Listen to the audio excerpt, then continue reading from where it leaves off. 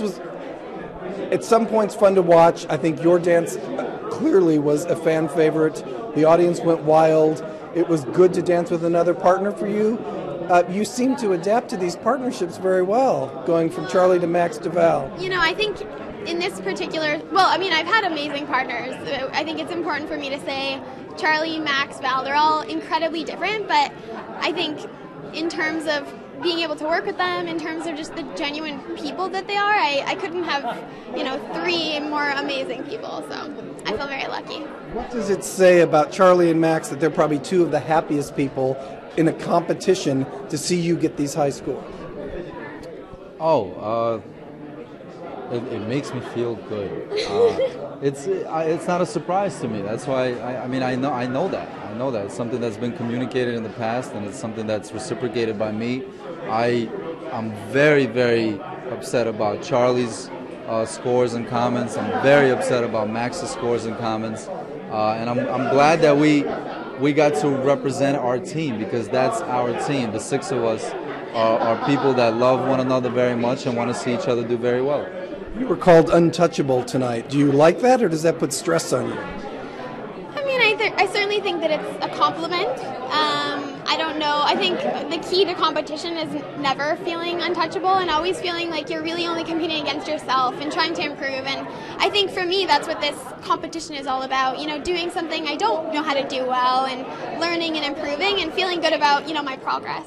Should they do the switch up ever again on this show? I like it. I love Meryl. I had a brilliant time with her. I'm very grateful for the opportunity to create that, because, you know, obviously she's one of a kind when it comes to her capabilities. But at the same time, I was very excited to be paired up with Amy. That's a challenge that I was really, really itching to have the opportunity to face. Candace is a beautiful person. We're great friends. Nene would have been a blast. So, I mean, I love this cast. When I walk into the room as a teacher, as a partner, you know, I have a responsibility. I'm an ambassador for a world that I grew up in, that I'm very proud of, that they are coming in vulnerable to, and it's my responsibility to make sure that they get everything out of it. That's my priority. That's what I think about. Meryl, you are very calm.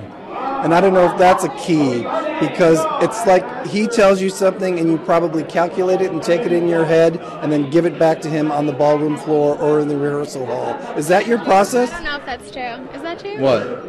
Am I calm? Did you think You are, George. I was very tough on her this week. Very, very tough. Very tough on her, on me, on us. I felt like we had an opportunity to do some great things, and I wanted to seize that opportunity for both of us. And so we worked really hard. She definitely kept the anchor down. I asked her to. I came to her many occasions, like, baby, let me stress for the both of us. Be calm, you know. And she's a great partner. She's a great teammate. Last question for you both. The magical world of Disney heads into the ballroom on Monday night. Okay, so that's a yes from you. Is that a yes from you? Yeah. Is there a Disney child inside you? Honestly, no, not really. I swear to God, I didn't. There's a Disney child inside of all of us. There it is.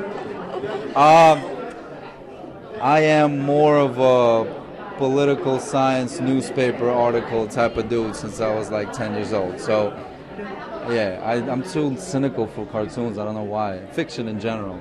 I like non-fiction things.